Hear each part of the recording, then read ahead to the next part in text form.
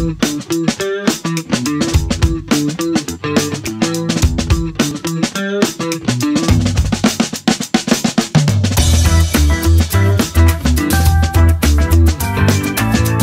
guest today is Joel Cochran. Joel, how you doing? I'm great, Dave. How are you? I'm doing great. It's been too long. It's been a really long time. Yeah. It's been a long time since I've seen you in person, and even longer since we've recorded a show. It was you just told me what it was. It was 1972, I think, wasn't it? Yeah, 72 or 73 back then, in the early days of the internet. It was 2012, and we talked about some JavaScript stuff that nobody cares about anymore. I'm not sure I agree with that second part of that statement, but let's talk about something today that people definitely care about. Awesome. Because I understand you're working with Azure Synapse. Is that correct? I am, and total accident, but I even wore my Azure Synapse shirt today. So. Oh, awesome. Yep. What is Azure Synapse? Azure Synapse is the next generation of data warehousing inside of Azure, right? So it's a fully managed data warehousing tool, but it's well beyond the previous versions of Azure SQL Data Warehouse, but it also incorporates those. So I think of Synapse as an umbrella product over a family of related and integrated tools.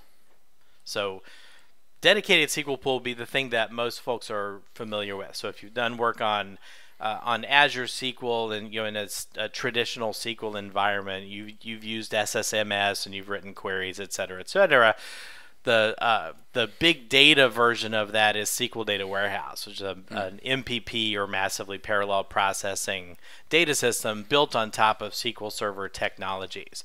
So while it's not a one-to-one relationship, it is very, very close. But if you're comfortable in SQL, you can be comfortable in SQL Data Warehouse. SQL Data Warehouse is now known as dedicated SQL pools under the umbrella of Synapse. So Synapse Azure SQL Data Pools would be the equivalent of Azure SQL Data Warehouse. Okay, this is interesting because the naming is confusing. And I remember when I first heard about Azure Synapse, it was nothing more than a rebranding of SQL Data Warehouse. They hadn't yet added any of the new features, right? Yeah, it's really interesting, kind of the arc that it's taken, and that's funny too because of Azure Arc. But funny in my head, I don't. Other people probably are going to laugh. It's funny to me. So yes, the original, and I'm going to back off of that and say that's true, but only in the sense of what was publicly exposed. So in the early days of the private preview, the primary things that we're going to talk about were present.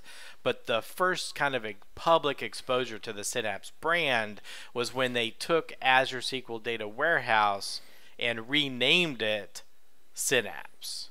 Okay. All right, and now it's gone way beyond that. Now it's an entire suite of features, of which that old SQL Data Warehouse is just one. Yes. So if you had an Azure SQL Data Warehouse instance that was created prior to Synapse or outside of Synapse, you would now see it branded as Azure Synapse (parentheses) formerly SQL Data Warehouse. I mean, like it's like the Prince artist, of software. I was gonna say it's the data warehouse formerly known as but Synapse itself. So if we take one or two steps backwards, SQL Data Warehouse started, I want to say 2014, 2015, with version 1, which was really impressive but pretty limited. And if we get too far into the weeds, let me know. But it was primarily really only supported clustered column store indexes, and which meant if you were doing like row level work, joining two different tables, I don't want to call it traditional relational stuff because it's still not intended to really be a relational database engine, but joining two different sets of data together because you're doing maybe row level analysis or something like that. Clustered column store index can't really, it can do that, but it's not great at it, right? Okay. It's great at large scale aggregations, large scale through processing, but doesn't really do great at that individual row level. So if I had to find David's record in a national level of people, it's not great at that. Clustered indexes, however, from SQL Server were introduced in SQL Data Warehouse version 2, which opened up a whole world of the kind of work that we do, which is very granular row-to-row joining and lookups and things of that nature. Finally made it possible for us to do that, and SQL Data Warehouse solved a lot of problems for us just because of the immense scale and the multi again the parallel processing that data warehousing brings to the table. So people they think of it as just a really large SQL server, which is unfair to the underlying architecture. But from the perspective of just being able to run SQL queries against really large data sets, yeah, okay, SQL Data Warehouse is great at that. And it brings with it a lot of the historical stuff from SQL Server. So you have tables, you have well-defined table schemas and column lengths and types and all of those things. Of course, you have views. And then it adds on top of it, as, again, the parallel processing portion of it, concepts like hash distribution and partitioning, and applies that as additional layers on top of, again, the traditional indexing. And if I had slides to show, you would see that that's because of the physical architecture under the covers that you can't get to, the way that these things are built. So Azure SQL Data Warehouse is actually a collection of 60, that's 60 SQL servers. And then it's all managed by a head node or a controller node that parses out both the storage and the queries, the jobs, to those 60 different servers, which just adds a whole bunch of complexity. Okay, but that complexity it's hidden. It's abstracted away from the developer, the user, and it's only. I think, if I understand it correctly, it's only really there to increase the scalability. So if I wanted to add lots more data, now I've got 60 different servers to add it to. If I want to add more redundancy, if I want to add more processing power to run my queries, then that engine can take care of that for me. Is that a fair statement? It is a fair statement. So we're still talking traditional data warehouse. Okay. And I want to be clear about that, right? That there's a lot of other stuff in Synapse, but if we're just talking regular data warehouse, there is for one thing, it has slider scalability. So it uses sort of the traditional D*U, DWU, data warehouse units. So.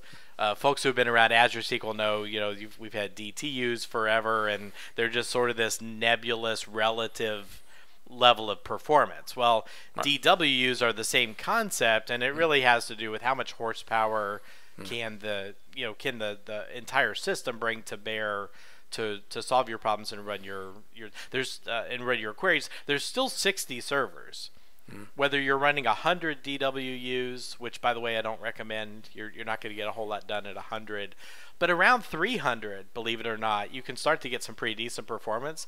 And we actually run our production environment at 500 DWUs. And just for scale, just to put that in its relative place, the top end is 30,000 DWUs. Now, I'd have to pull up the pricing calculator, but I can tell you I can't afford that. That's a lot. It's a lot. It's a lot. 500 will run you around $5,000 a month, which is also why I recommend reserved pricing if folks are getting into that level of commitment in data warehousing. What is reserved pricing? Reserve pricing in Azure allows you to basically pay by commitment as opposed to as you go. So it's not an enterprise agreement or an MCA or anything like that, but you can, for certain things like I believe there's reserve pricing for storage. They're probably reserve pricing for like Cosmos. What do they call those? RUs or something use. I'm not a Cosmos guy, but there are a whole bunch of things that cost you X number of dollars to be up and running, and reserve pricing will let you, based on your willingness to commit to a future spend, will let you reduce that cost. So we've actually because we committed to 500 DWUs a month for 3 years, it actually cut it down into to 33% of the original cost. So we can get that for a lot less expensive because we're willing to make that 3-year commitment. But the truth is, if you make the 3-year commitment and you break even after the first year, so even if you're only going to do 18 months or 2 years, it's worth doing. Still making money back. You're still saving money. So so that's certainly one thing, because it can get pricey, obviously, really quickly. And that's actually where it starts to get super interesting if we come back to Synapse now. Please. Okay? Yeah. So dedicated SQL pool, it's still really important, but it's only one leg of a 3-legged stool, that is the processing engines that are available inside of Synapse. The most intriguing one for me is what they call serverless SQL, or they'll also call it built-in. You'll see it referred to in several different ways. And in the old documentation, in the preview, they called it SQL on demand, which I really like. But what that means is that I can, without creating a database, right? So you create databases in your SQL pools. Again, very traditional SQL Server-esque kind of things. Without doing that, you can load data to an Azure Data Lake storage account. Which is also highly optimized for parallel operations. And if you go that extra mile and store your data in a format that is designed for massive parallel operations, like Parquet. Parquet is sort of the hot thing in data storage in like Hadoop oriented systems and Spark and things of that nature, because it parallelizes your data across many files, but all the files are aware of the schema. So like all the files carry with it some intelligence, some metadata about the data itself, and then it's also highly compressed. And you can query against those Parquet files in SQL's in serverless SQL, and you only pay for the amount of time that the query is actually running. So you only pay for what you use. It's a pure consumption model, and it's a T-SQL language. I mean, it's not the full T-SQL language, right? But for doing exploratory work, for writing queries, and you can even go the other route, and you can write data to the data lake through external tables in the serverless environment. But you can, for instance, and this is a scenario that happens in our line of work frequently, we get a CSV file from a customer. We can literally drop it in a storage account, right-click it, and write a query against it. And we haven't loaded anything, we haven't run any pipelines, we haven't done any ETL, we haven't created a table, we haven't created a schema, but I can right-click and query that immediately. So there's some really I hate the term low-hanging fruit, right? But that's kind of what it is. It's like this is the hello world of why you care about serverless SQL. It's literally no translation, no transition, no processing. I'm just querying text files. And that happens if you have is there some configuration to do ahead of time to set up Synapse in order to get functionality like being able to query a CSV file on Azure Storage? So the short answer is no. And I'm gonna correct the only thing that you said there. You said Azure Storage. I'm gonna say Azure Data Lake Storage, because those are two different things, right? Data Lake Storage is built on blob storage, but it's not the same because it has a hierarchical layer embedded on top of it. It also has different permissions, like the RBAC roles and things like that are different. But when you create your Synapse environment, and we actually created, so we now have multiple Synapse environments going on here in our workload, and we created 2 of them last week. And to create 2 of them and to get a storage account attached to the point that you could be running queries, permissions, and everything, I think the grand total creation time between the 2 is about 45 minutes. So, and that was only because I've only done it once before and I had to remember how to do it. But so you can be zero to query in a very short amount of time. And when you create that environment, one of the things that when you're going through those scripts in the portal or those wizards in the portal, one of the things that's part of that process is what Azure Data Lake storage account do you want to use as your primary or default connection. You are not limited to that connection.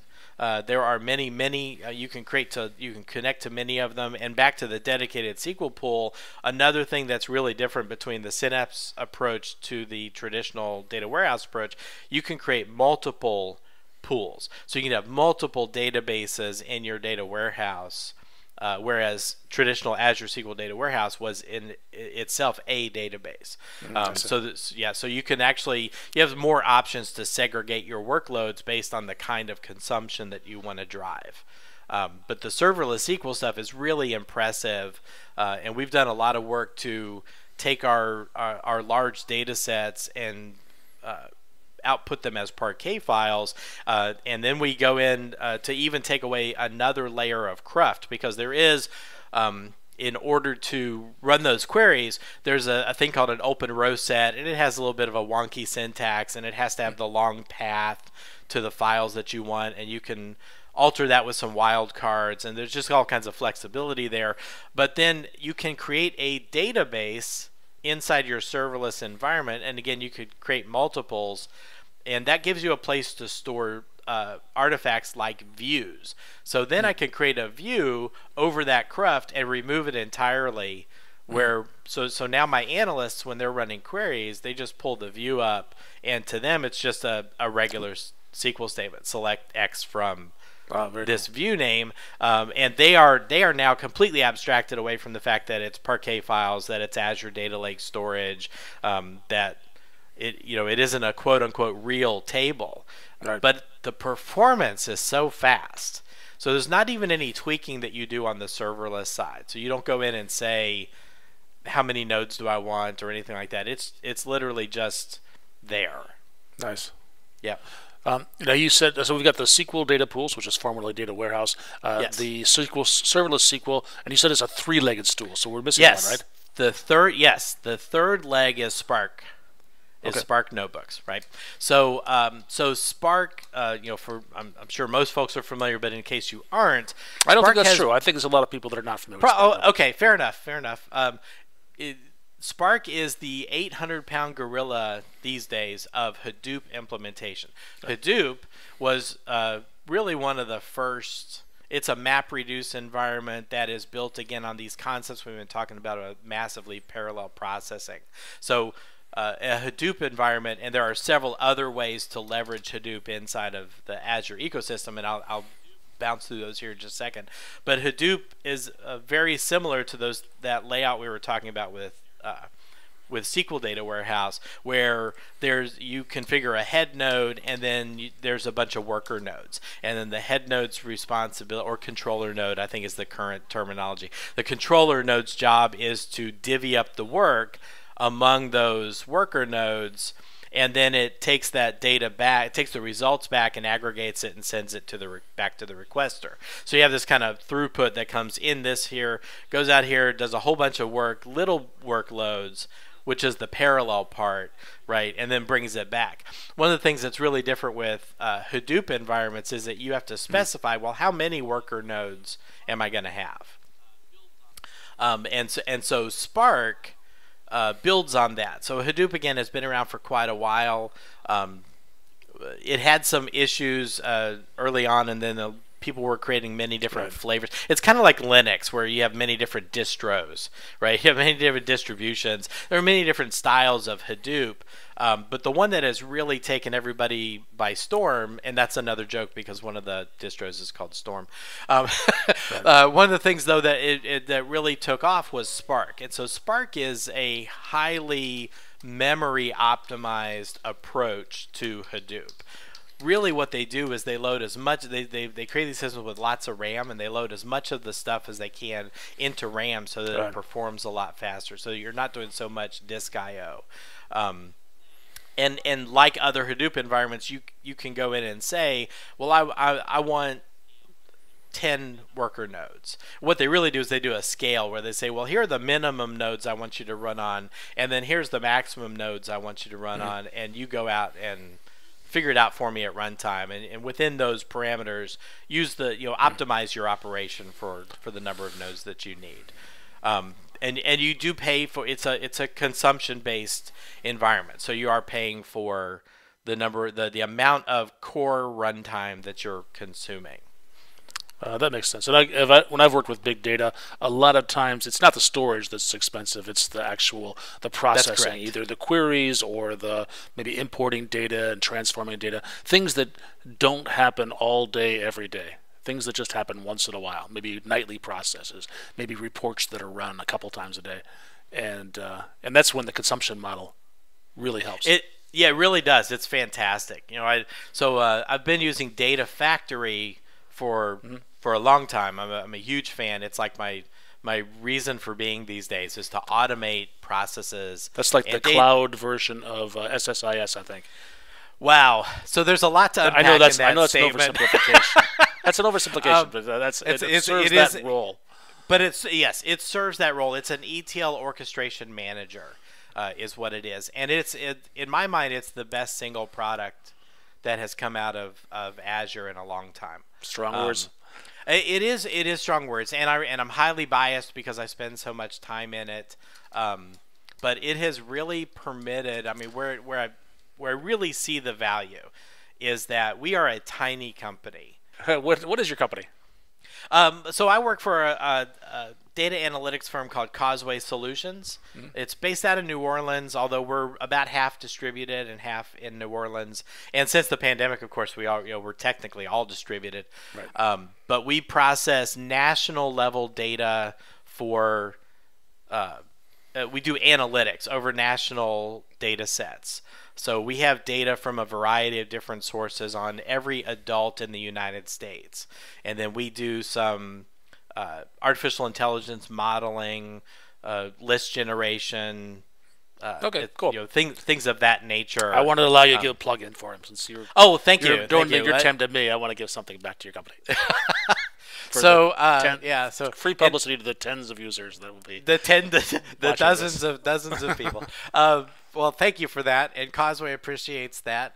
I will say, first of all, I always say that the really smart people in our company, that's what they do.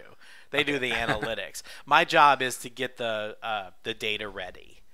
So I spend most of my time. I do other things, but most of my time is in my effort is given to making sure that they have the resources that they need so that they can do that really, really interesting analytics work.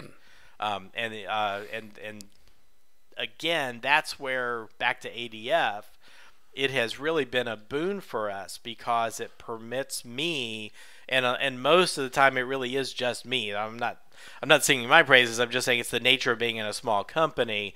But it permits me to get an outsized amount of work done for a single person because I've been able to automate these processes. Right.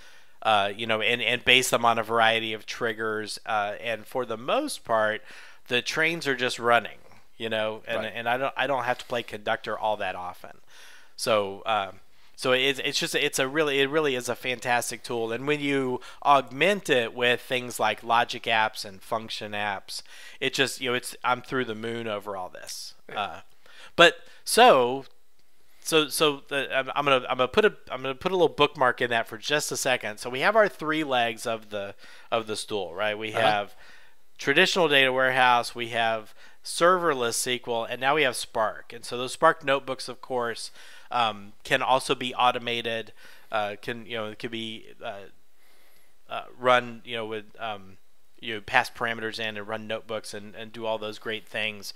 But Spark can also create a database. So there's a database in all three of these legs. So the Spark environment can create a Spark database, and it can, from those like from data frames or whatever operations you've got going on inside of your notebook, can populate that data, and that data gets persisted back into the data lake. But it gets referenced as a Spark table. Well, serverless SQL can query those Spark tables. So you have this great little interaction going on between those two things, and because they share the same data lake, the Spark notebooks can access the same data that the SQL serverless environment can access. So it can read those Parquet files or CSV files directly, and through the Scala interface, so I'll mention that in just a second, but through the Scala portion of the Spark notebook, it can even connect to the dedicated SQL pool and read those tables. So there's a lot of interlacing ability between those three legs. And it's just fascinating. Again, in my mind, it's not that we use every single piece of it, but it's the flexibility. It's the option to solve problems in the best way because the tool's not getting in the way. I see. Yeah. So I mentioned Scala. If you don't mind, I'll just jump right into it. Oh, yeah. You're a Scala guy now, I guess. No. I'm absolutely not a Scala guy. So my first foray into object-oriented development was Java, and I swore I would never do it again. And I'm not. I'm not technically doing it again. But what's really interesting about the notebook environment inside Synapse is that it natively supports Python, Scala, SQL, and C#. So you can, inside of a notebook, you can actually mix and match those languages cell to cell to cell. Oh, nice. Right. And R as well, right? Not yet. Oh, okay. Not yet. And I say not yet, not because I have any kind of insider information. I don't. But I can't imagine a scenario where they don't include R support if they're going to be if they want to be a serious player, right? In the ML and AI environments in particular, which Spark is great at that kind of stuff, and so I'm sure. Well, yes, and so Python is one of the core languages that they support, and it's the default. When you go in and start a new notebook, the default is PySpark. Okay. But one of the dirty little secrets, I love the dirty little secrets in our industry. One of the dirty little secrets of Spark notebooks is they all get written to Scala. So at runtime, so you might be writing your code in Python, but at runtime it's actually executing Scala. And the same thing is true of the C#. So there's and I haven't even though I'm a longtime C# developer, I haven't gotten very far into it because Python is pretty amazing for these little code snippets, and all the examples that you're going to find online are almost all Python. There's a lot of good libraries for Python for the data world. There's a lot of great libraries, and the Synapse team has already made most of them available to you, and they have given you a simple facility in the configuration in your Spark pool. So we haven't talked about Spark pools yet, right? But you create a pool. And you can create many pools. So you can have a pool that's for, that's like a really small pool. You can have a pool that's a large pool. You can have a pool that includes libraries for, say, geo processing, right? Where you want to do a bunch of mapping work or something like that. You could create a pool that includes those extra libraries that you want, and it's all run. And it's all run through a thing called PyPy, PYPI. So if you go to I think it's pypy.org, you'll see all the libraries that are included. The Synapse environment will let you specify any of those libraries and versions that are in PyPy, which is like thousands of them. And if you include that reference in your pool, when it spins the pool up, it'll include that library. It's kind of like a NuGet package manager for Python libraries. So there's just, again, the amount of flexibility that they built in is amazing. Joel, we're just about at time. Is there anything we haven't talked about that we should have? Oh, yes. There's 800 things we haven't talked about. Well, we'll get another show, but let's wrap up this one. All right, let's wrap up this one. So I did promise I'd come back to ADF. Oh, yeah. So that's the core. And then think of on the outsides around that, you've also got effectively full Azure Data Factory integration into the Synapse environment. So you don't have to go to a separate tool to write your pipelines, to connect to your data lake storage, to do all of those things. You can actually manage those pipelines in the same environment. And then on the other, so that's on the ingestion and ETL end, and then on the other end, it also has native connectors to Power BI workspaces, and Azure Purview is now being built in as well for data governance. So it really is the future of big data work in the Azure ecosphere. It's in my mind going to replace Databricks. It's going to, which is a Spark environment built on the Databricks interface. I'm just super excited about it, and I spend all my time in it these days. Awesome, Joel. Thank you so much for your time. I've learned a lot today. You stay safe. All right, you too. Thanks a lot for having me, Dave. All right.